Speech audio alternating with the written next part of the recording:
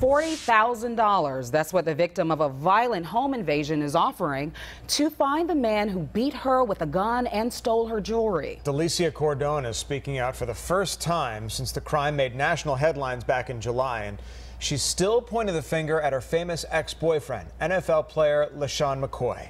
Fox 5's Portia Bruner is live in the newsroom with details. Portia? Well, Delicia Cordone says she is offering the large reward because she wants to receive. I have panic attacks.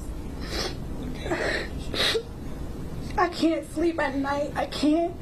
Delicia Cordone says she cannot shake the terror of being pistol whipped and robbed at the home of her ex-boyfriend, Buffalo Bills player LeSean McCoy. I live my life in fear every day, not knowing if I'm walking past the man who savagely attacked me.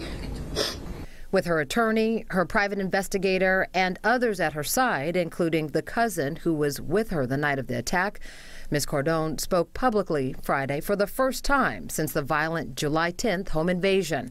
She says a man entered the house at 3 a.m. but did not use force to get inside the Milton home. A masked man stood on my bed over top of me, striking me in my face and my head numerous times with a pistol, while demanding specific items of jewelry that had been given to me by LeSean McCoy. Although Milton police say the case remains under investigation and no suspects have been identified, Cordone says she is certain her ex-boyfriend is connected to the crime. To be clear, very clear, I believe that LeSean McCoy was involved in the attack. A claim he's denied on social media. McCoy and his attorneys have not responded to our requests for a comment. He's reportedly declined to talk to Milton police as well. Milton police say all of the parties who did give statements gave conflicting statements about what happened that night. They also noted, quote, multiple material inconsistencies.